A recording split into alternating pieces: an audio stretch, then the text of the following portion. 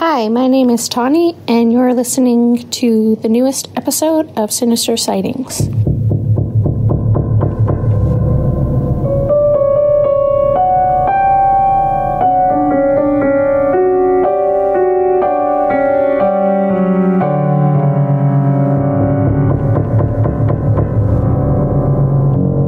Hey y'all, I'm Donna. And I'm Carrie. And we are Paranormal Chicks. Sinister Sightings 25. And you just heard Tawny. Tawny, T-T-T. What was the point of that game? I don't know. I just did the whole thing. Because it wasn't like any, mini, money, mo. Was that the point of it? Terror, T-T-T, terror, T-T-T. Boop, boop, boop, boop, boop. I don't know. What was after that? I don't know. Well, that's dumb. If anyone knows, please let us know. All right, you ready? Hit me with the scary. Hello, ladies. I just started listening to your podcast, and even though I'm so busy, I'm almost back to last Halloween. You two are so easy to listen to, and you make me giggle like I do with my BFF. I love it. Oh, thank you. That's a huge compliment. Mm-hmm. I was involved in a true crime story that was featured on an episode of Dateline, American Monster, a documentary called Rough Cut, and a couple of shows I can't remember right now. That all sounds like shit I watch. That sounds like we got a celebrity in our midst. Mm-hmm. Can you give me your autograph? Could I say it any creepier? Right? Okay. It happened in 2004, and I'm still contacted now and then to appear on something, to which, at this point, I decline. I'm over it. But every time I listen to one of your stories, I think and wonder if you'd be interested. We are. In 2003, when I was 25, I auditioned for a local horror movie because I'd always wanted to be a horror queen. And I'd been acting on and off since childhood. I didn't get cast immediately, but 3 weeks before filming, an actress broke her wrist, so I was called in. The movie was to be called Through Hike, a Ghost Story. It was about 5 college friends who are hiking the Appalachian Trail. They accidentally awaken a ghost who then picks them off one by one. The writer, director, and producer was Blaine Norris. Blaine and I got along from the start, as I'm only days older than him, and we were a little older than most of the cast. The cast and crew, about 10 of us, spent a week in the woods along the trail, shooting the movie, sweating our asses off in the August heat, and just trying to make this movie as good as it could be. Too fucking hot. Yeah, I mean, can you shoot this shit in winter? There's no need for us all to have swamp ass. I mean, can we CGI the outside? Right, let's just do it in an air-conditioned place. And can I be seated the whole time? Look, just give me CGI legs. Okay. On a serious note, she says, but we didn't finish. Oh, fuck. That fall, we met near the trail and finished shooting. Blaine then went through a separation from his wife. I accidentally set him up with my best friend, and they saw each other for a few weeks. Throughout all of this, he told us all he was working on editing the movie. Then one day, he told me on the phone that his best friend's wife was found murdered just days before, and things were weird at work because coworkers were suspicious of his friend. His best friend was Brian Trimble, Holy shit! Whose wife, Randy, was found in the garage of her home, stabbed 27 times, and strangled with an electrical cord. For the next few months, we talked at length about the murder. Then, the authorities turned their attention on Blaine. I also talked with him about this, about possible motives, which he blew out of the water one by one. Eventually, enough evidence was found, mostly by his Kmart receipt, which said he'd purchased a black sweatsuit and a knife, and Blaine was hauled away. He admitted to it. Brian was also hauled away. Here, it was a plan between the two of them to get a hold of her life insurance, partly to finance Blaine's horror movie. Oh my God. This really threw me. Blaine was my friend. I let my best friend be alone with him, and he stabbed another human being 27 times. That you can be friends with someone who is capable of something like that, it teaches you that you just never really know. So here's my story. I love you too. I wish you the best of luck with your podcast. Have a great night. Holy shit. She didn't say whether we could say her name or not, so we're going to call her Sophia. And Sophia, that was a good fucking story. Yeah, it was. Wowza. Holy shit. Mm-hmm. It's so true, though. You really never... No. Because you really... Well, I feel like I know you. Like, I feel like I know what you're capable of. You know what I mean? Yeah, I think you do. I know that you are not capable of killing someone for insurance money. No. But I definitely think you're capable of killing someone in self-defense. Well, yeah. That's what I'm saying. Like, I really feel like I know what you're capable. And I feel like, I mean, I drop bombs on you a lot, but I really do feel like you know what I'm capable of too. Yeah. You know, but if it's someone that you haven't known for 20 years, I mean, and again, we spend too much fucking time together. You know, like Yeah. This bitch. She's supposed to say, no, we don't. I mean, hello. I'm like, when are you getting home? Are you home? Are you home? Hey. What you want to have for dinner tonight? Yeah, are we eating tonight? Are we recording tonight or are we swimming? Are we going to our salvage place? Yeah, and then what about Michael's and Joanne's? I mean, is it friendship or just codependency? Or is it the same thing? I feel like that's one and the same. But I do think it takes a long time to cultivate that. Yeah. And it helps that we've known each other since we were young. Yeah. I think, like, you know, like, let's say you meet somebody when you're 35 and y'all get married, and, you know, when you're 45 and they've gone off the deep end and killed their best friend for the thing, you're like, well, shit. And it's like, well, because you don't really know them. You know, but whereas if you've kind of grown up with them and all of that, you've been through so much, I feel like that's when you do. So I guess the whole point is you don't really never know someone, but sometimes you can. Well, we never lost touch. Yes. You know, so it's not like something happened and... This huge thing in your life that I never found out about or whatever. I mean, again... Codependent. Yeah. This is titled, The Time I Was Either Having a Really Bad Dream or I Was Possessed. Oh, shit. Mm-hmm. Okay, ladies. I sent a story about my friend's experience growing up, but I wanted to send one of my experiences for you. It's a pretty short one, but it still scares me to think about it. I was sleeping in my room and woke up in the middle of the night, frozen in fear, seeing a tall black shadow walk around my room. After what felt like forever, I was able to move again, and I flew to my mother's room. I'm a big baby, I know. Totally get it. Same. Donna slept with her mother. I was about to say, I mean, like, literally till middle school. When I was in, I guess it was like middle school, late middle school, early high school, my dad started going out of town for work, and he'd be gone for months at a time. Mm-hmm. And when he was gone, I would sleep with my mama. Yeah. And my dad worked offshore. So. Yeah. And when he stopped working offshore is when I stopped sleeping with her. She's probably like, damn it, Donna, get to your bedroom. Yep. And that's when they started locking the door, and I walked in on them. I mean, we all know that story. And, I mean, I'm sure I had a lot of bad dreams from that, so let's get back to her story about a bad dream. Or she was possessed. Again, true. I went to sleep with my mom because there was no way my ass was sleeping in my room after that. But after that, it got very strange. Every time I closed my eyes, and I don't mean fall asleep, I would just close my eyes, I felt something taking over me more and more. What? And I would fight it each time, thinking I'm just scaring myself. After some time, it was like I was living inside of my body while something was controlling the outside of my body. Mm-mm. I kept trying to tell my mom, but she kept thinking I was having a bad dream. The final time I closed my eyes, I felt myself hunched over my mother on the bed. My neck was bent and I was smiling, almost unhumanly large at my mother. Mm-mm. Not okay. She woke up this time and saw this. She grabbed me and said, Brianna, pray. I prayed inside and boom, it was gone. It was like the air completely lifted. The fear was completely gone. To this day, my mother will not speak of this experience. I love y'all, and I look forward to every week a new episode. Whoa. Holy shit. Can you imagine waking up and somebody, like, much less your fucking child, being on top of you with their neck turned and being like, no. That'd be so fucking scary. Hey, y'all, this is a long one, but a goodie, so I'm going to hop right in.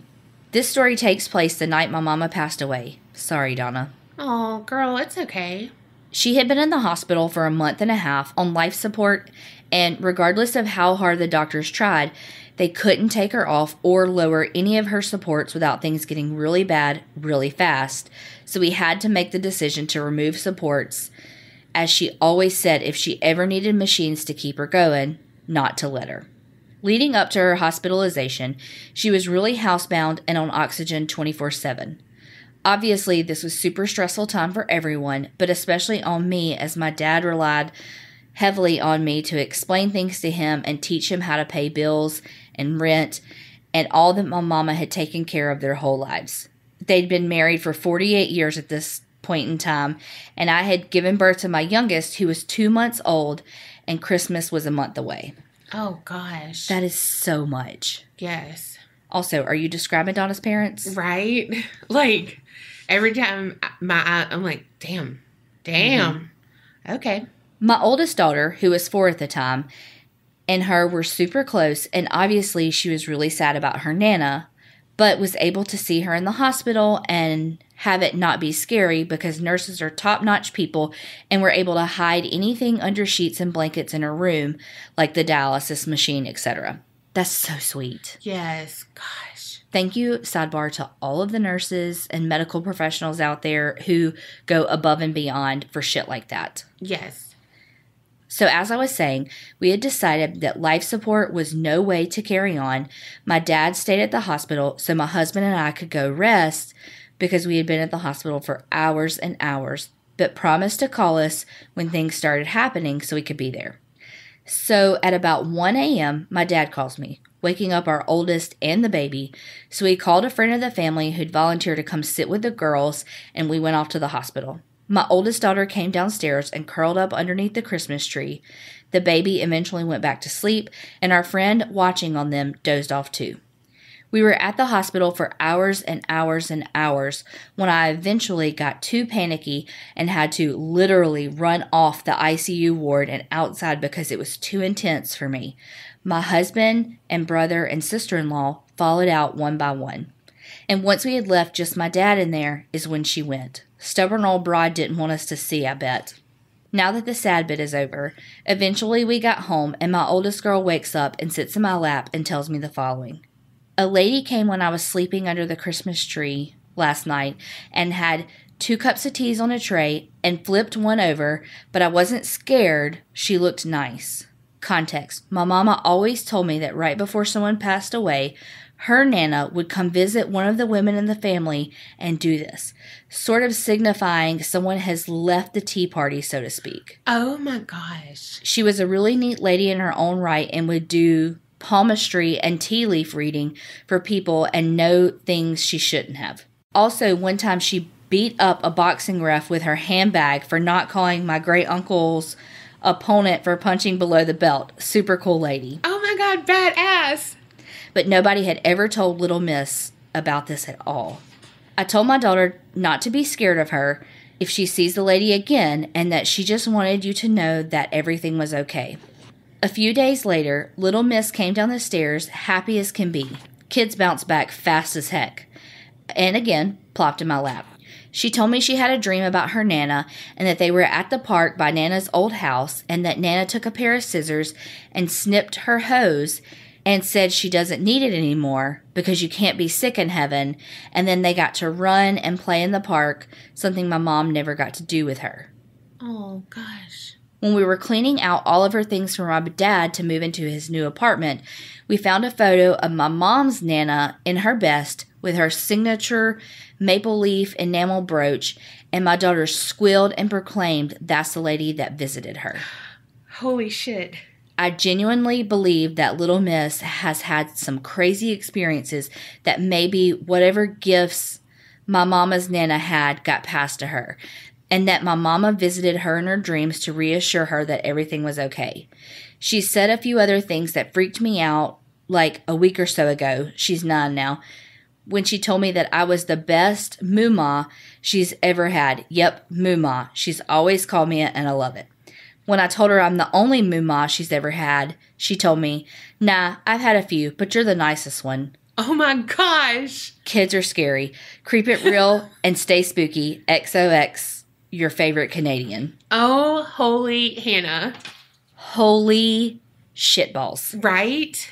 First of all, I just have to say that we are reading this email that's from April, but yesterday was the 4-year anniversary of Donna's mom's passing. Yeah. So to read this email that we've had printed for since April to read, because we read them in the order which we've gotten them. So for this to be read almost 2 full months later is because we're also recording this a week earlier than it's actually going to be released. That's crazy. What are the fucking odds? That is so crazy. And I'm glad that I read it because you wouldn't be able to get through that. Like, holy shit. Like, when you said oxygen, I was like, skirt. I know. And then about your dad, I was like, double skirt? Yeah. Whew. But, God, that is so good. That's so powerful. And I really do. Kids know shit, man. Yes. Kids and animals, they fucking know shit because they aren't trained to not see it. Yeah.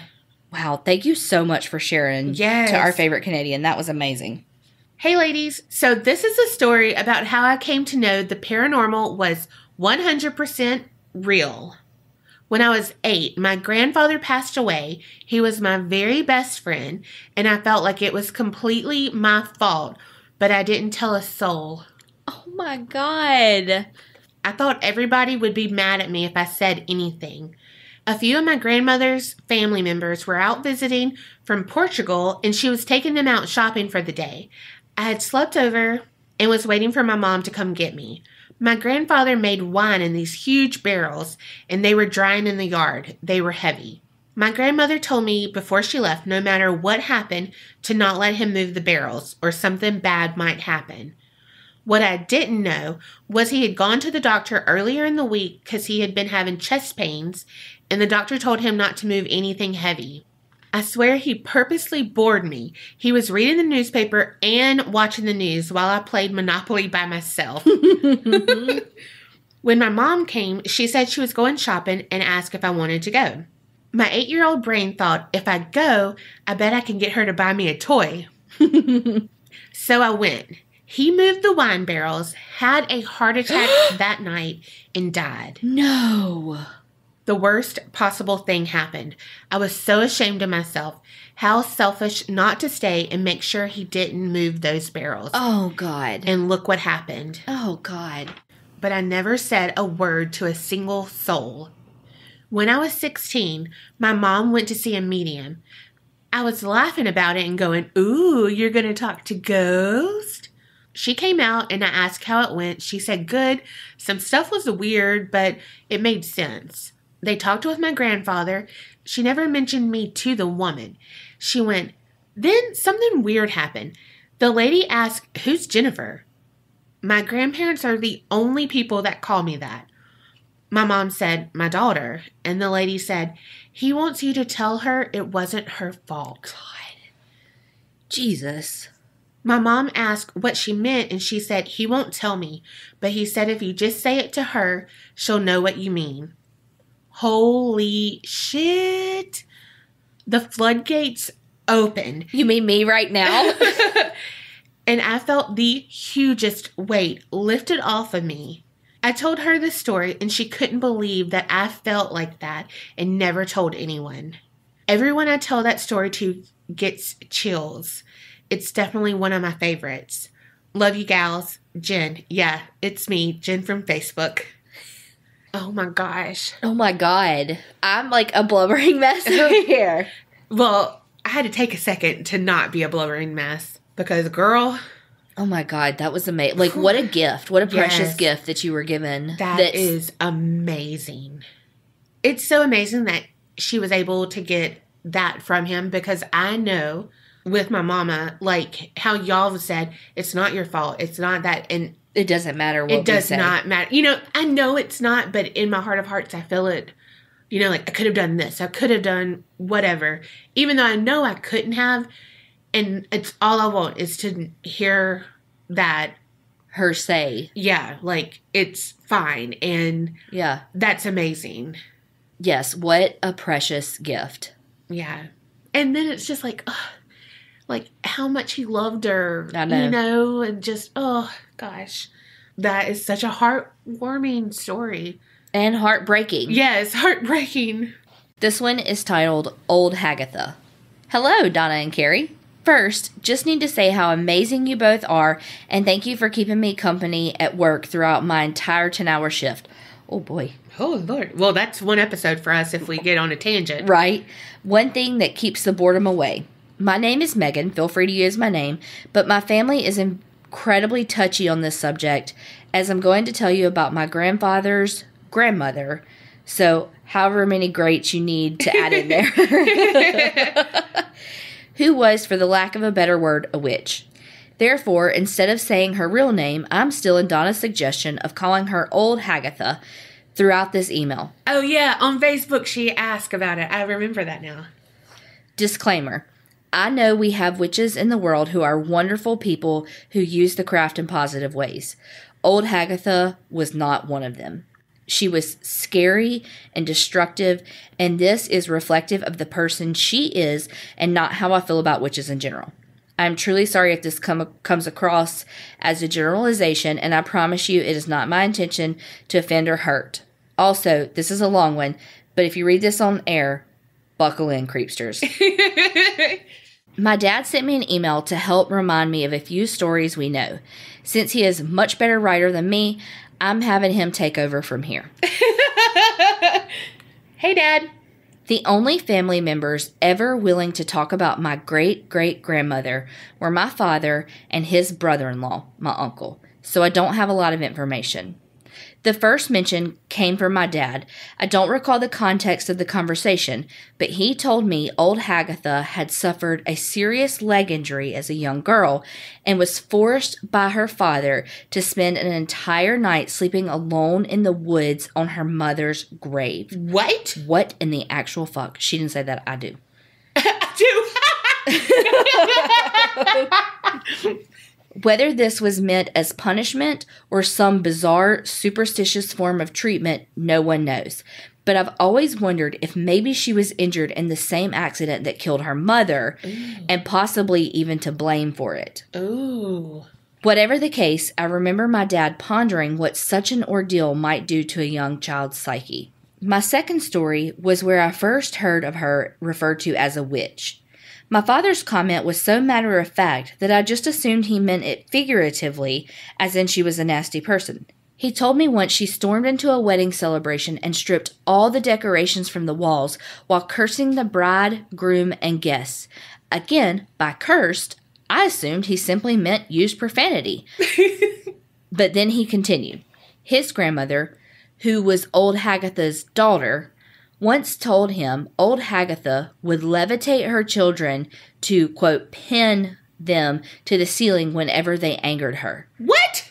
If they cried or protested, she would let them drop forcefully to the floor, then lift them up to the ceiling again, threatening more the same.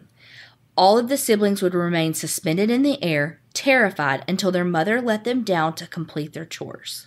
What the fucking Matilda's going on here? But like Sinister Matilda. The rest of what I know comes from my uncle.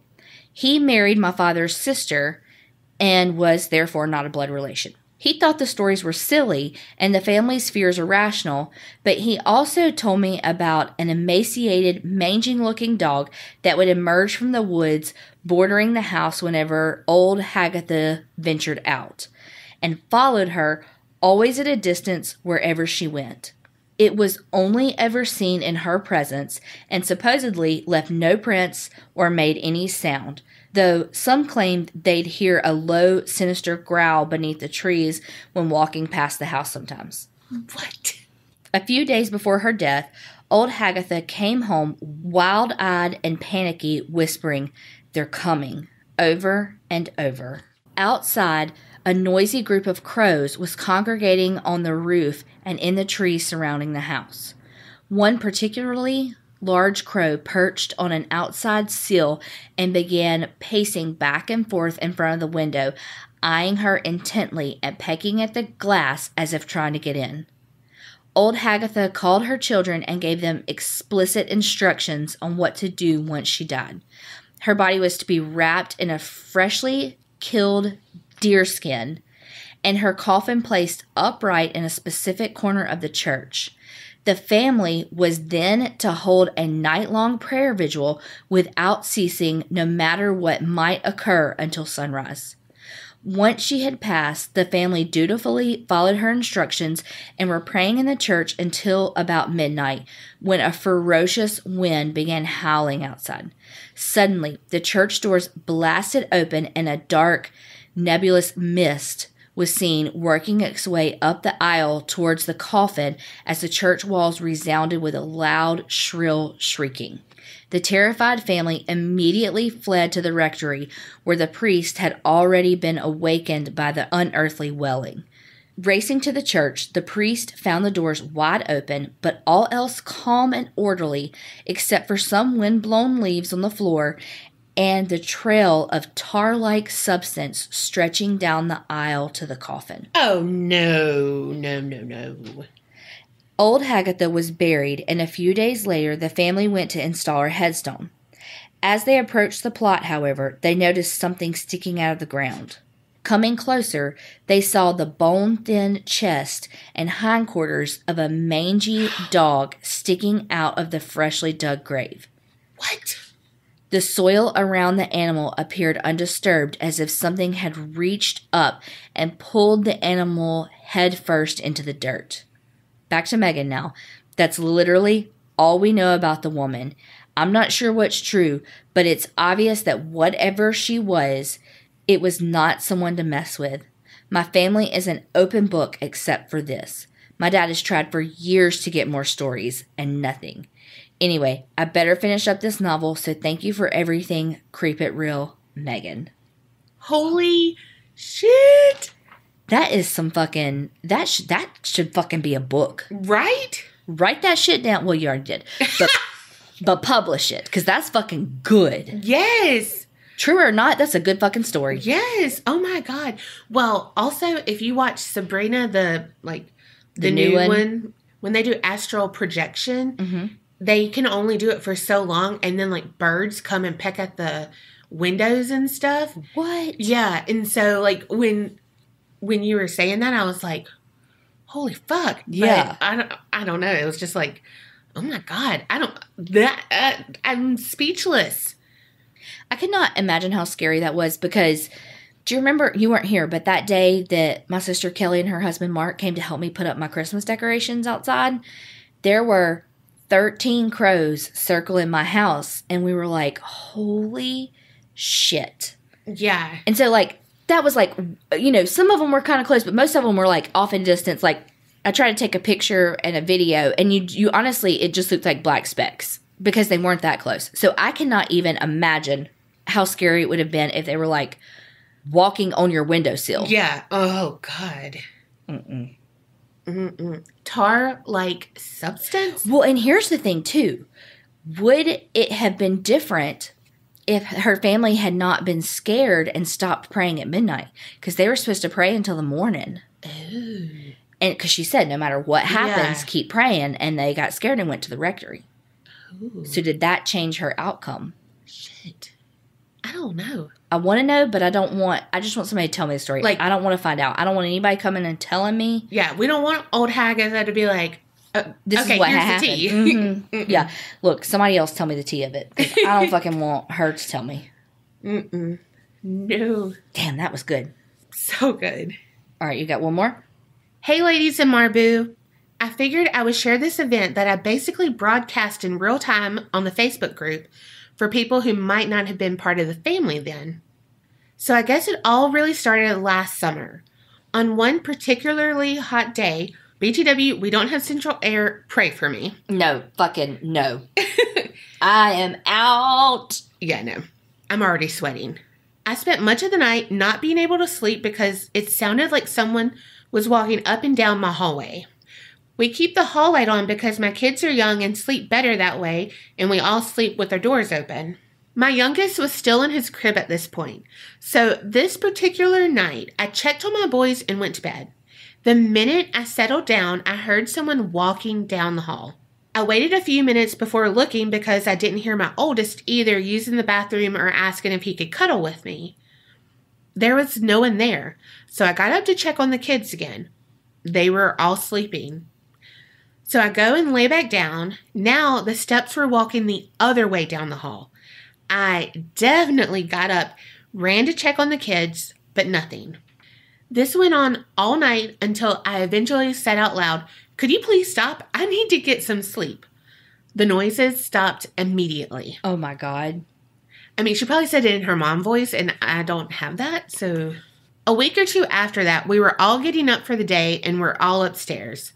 I was using the bathroom, my husband was still in bed with the younger beast, and the elder beast was coming out of his bedroom.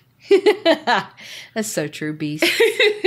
We had a TV downstairs that we used for video games and nothing else, and wasn't even plugged in at the time. All of a sudden, we hear a very loud, unmistakable sound of white noise coming from a television. Mm-mm. My oldest ran down and quickly turned it off and then flew back upstairs to me. My husband then ran down and checked all the doors, which were, of course, locked. Mm-hmm. Even our dog was still sleeping. Not that he's any good as a guard dog anyway. The TV was unplugged and we were all a bit freaked out. A day or two later, I was again in the bathroom upstairs. TMI, but I'm a mom and I don't even bother shutting the door if no one's upstairs until my kids start World War III. Not TMI. Look, we will always talk about poop, but I feel like most moms do that. Well, I can't have a shut door because Marley Pushes knocks it open. that shit open. Well, I was going to say, or the moms start with the door closed, but the kid always comes in. I mean, I did it. Oh, absolutely. I still do it to my mama. I mean, that's when you have them cornered. So I know. Mama, can I have $20? We would also do that when my mom would sleep. Mm-hmm. Like, me and Kenneth had 2 spend-the-nighters come over, but she was asleep. And we were like, "Hey, Mom, can so-and-so and so-and-so come over?" And she was like, blah, blah, blah. And she woke up the next morning and was like, "When they get here, like, y'all need to ask." And we're like, "We did. You totally said it was okay." Like, okay. I have a view straight down the hallway from the toilet, and as I was sitting there, I saw a black figure stick its head and what looked like a left arm or shoulder out of my youngest bedroom door. After I saw the thing in the doorway, I saw what looked like a shadow of a shorter person, child, on the hallway wall. No. And of course, when you're the most fucking vulnerable, sitting on the fucking toilet. Hey, I would be happy being on the toilet because I'd shit myself. Mm-hmm. Fear fart and fear shit. Shart. Oh my God, yes, fear shart. She said, "I believe I posted pictures in the group." Yes. I will try to hunt those down because I remember that. Mm-hmm. Okay. I think at this point I contacted Courtney for a reading and some sage because the house didn't feel good, especially in the kids' bedrooms. I should mention that the door to the attic is in my youngest son's bedroom, and the attic is only over my boy's bedroom at the front of the house. A week or two later, we were organizing my youngest room in preparation for him moving to a big boy bed. My husband was in the attic because our original plan had to bring down my oldest toddler bed until I realized I couldn't get it out of our attic because of the slope of the roof.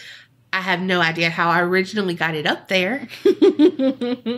We ended up just converting his crib, but while he was up there, my husband found a puppet in a box that he had brought home from his mom's house a few months prior. No. A puppet? No. Mm-mm. Imagine a boxing nun puppet, but with a weird Japanese video game character's head. He brought it down and gave it to my oldest son. Y'all, I hated this thing from the moment I saw it and decreed it had to stay on the shelf where I would not see it. Later that night, I went into my son's room and they hadn't put it where they said they would. And I screamed when I saw it because I wasn't expecting it there. Yeah. I could not sleep and could not get the image of this thing crawling down the hallway to get me out of my head. Nope. Girl, I saw Puppet Master. I know exactly what you're talking about. That movie ruined me. Sign me not the fuck up. Mm-mm. Also, if y'all listen to Ghost and the Birds, this sounds like some shit that would be on there. Mm-hmm. I literally sat on the couch and cried the next night until my husband took it out of the house and put it in the car. I could not deal with it. We eventually took it back to my mother-in-law's house. My husband didn't want to throw it out because apparently it's collectible. The next time we were at my mother-in-law's house, I noticed she had some partially burned sage in her guest room. I never asked her about it. We still have some noises occasionally, but nothing that can't be explained away as our house was built in 1900. Oh my God. Things really calmed down once we got that stupid puppet out of the house. Thank you both for all you do. I think you know how much I love you ladies and this podcast and our Facebook family. Valerie AB. Thank you so much. I remember this going down. I did not know it was that puppet though thing. No. I didn't know about that. And so did the sage work? Like at your house? Like did that, I mean, like I know you said it's like calmed down and stuff, but like, do you still like, did it work? Yeah. That's my question. And then I'm going to need you to call your mother-in-law and ask her why the fuck she had the sage. Mm-hmm. Is her house now haunted too because of that stupid fucking doll? And if it is, send that shit to Zach Bagans because he's the only one that would want it. Mm-hmm. Oh my God, please, please. I could just see him having it and he'd be like, it's possessing me. And then like, pow, pow, pow. Oh my God. I'm a priest who punches. And he'd be like, knockout. Wow, that was a great story, Valerie. Thank you for sharing. Yes. Oh my gosh. That was like a long time ago when she shared that whole thing. Oh I know. I got to go back and look at the pictures because I remember it, but I can't remember what the pictures looked like. Yeah. And I will get those and post them on Instagram and on our like Facebook announcement and stuff. Wow. Those were so good, y'all. You made us laugh. You made us cry. You made us scared. You made us want to fear fart and shart. You made us do all the emotions. Thank y'all so freaking much for sending these amazing stories in. Keep them coming. Send them to aparanormalchicks@gmail.com or go to our website, aparanormalchicks.com, and click on Contact Us and go there. Also, don't forget we have new merch. Yes. Oh my gosh. And it's awesome. Yes. And so on the new merch, some of it is on the featured page, like when you like click on it. Mm-hmm. But go to each of the little drop downs because it's all first when you go to the drop downs. Like, oh, let me look at the tank tops. Click it, and it's going to be the first row. Yeah, featured. So, because I think that was some people are getting confused on the website.